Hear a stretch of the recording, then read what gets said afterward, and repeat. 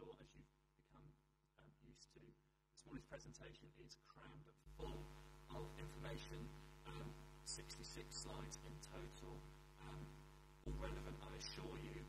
It's all in your packs there for you to take away. As the chairman alluded to, will also be available up on the website. So without further ado, I'd like to get underway. I thought I'd like to just start with some very much headline observations that I've been making through the season, or for the season, and we will see a long-term trend broken. We've become very used to year-on-year growth in global grain demand. 2012-13 is likely to break that trend. US maize supply has become a long-term driver. We are now in our third consecutive season where US maize issues have become an issue. And as a result of that, I'm very pleased to have Mike O'Day here from FC Stone, based in Kansas, to be talking to us about the role of maize in the market and its huge implications that it has on our prices of grains here in the UK.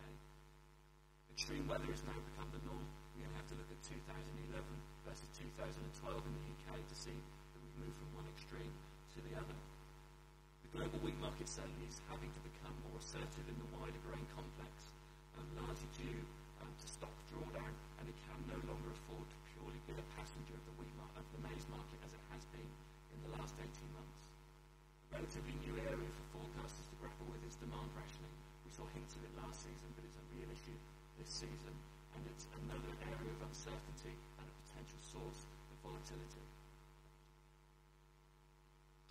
The paper this morning is mainly going to be focusing on the fundamentals of supply and demand in the grain and oilseed markets.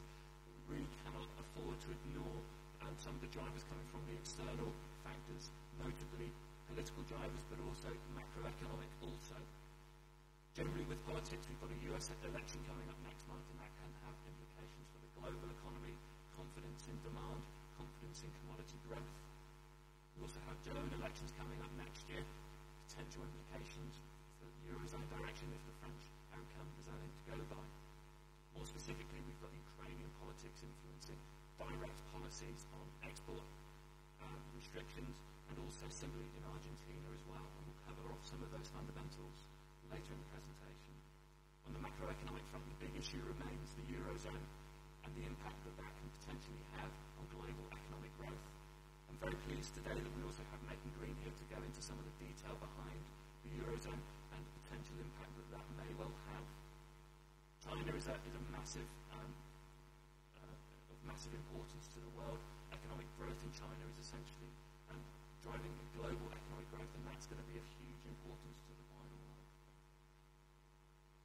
In terms of paper overview, I'm going to break this down into two broad sections. The first section will be looking at the grains, a commodity by commodity approach. Although there will be some a little bit of divergences, there is some very interesting relationships between some of these commodities. We'll then break before we head into the oilseeds section. So moving into the grains. And the chart here is just setting the scene in terms of what is the long-term driver. The graph here is looking at OECD long-term grain demand through to 2021 and sets out the long-term challenges. Population grows as developing countries become richer and demand a more westernized diet. 2012, however, is likely to buck this trend simply because there is likely to be insufficient supply to meet demand, and so prices have had to rise to try and ration this demand growth. Having said that, the long-term trend is likely to remain, and this is likely to be the trajectory that will progress along.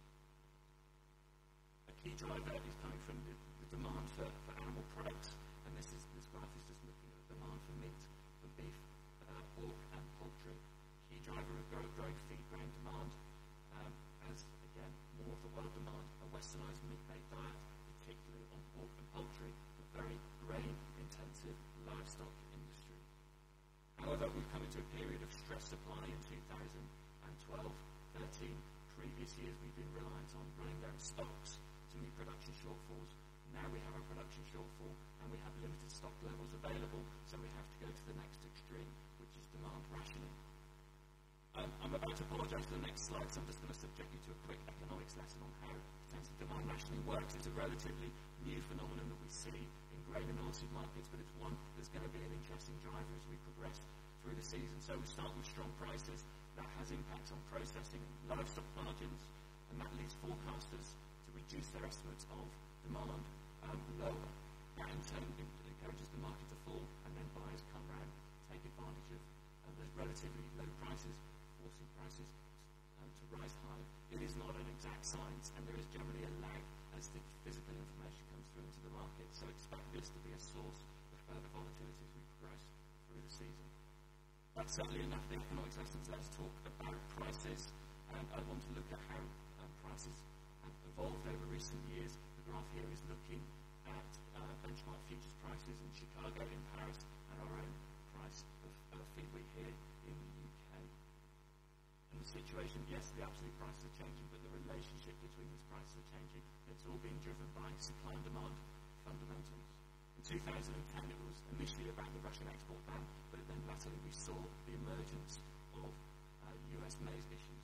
Coming into 2011, wheat was very abundant. We saw a return of Russia in terms of wheat production, its position on the global stage as a key exporter, and wheat was very, very tightly spread from the maize market, encouraging more wheat to be used as a feed grain to try and dampen some of the demand in the maize market. 2012, though, is marking a new era. Yes, we still have maize issues emanating from the US drought.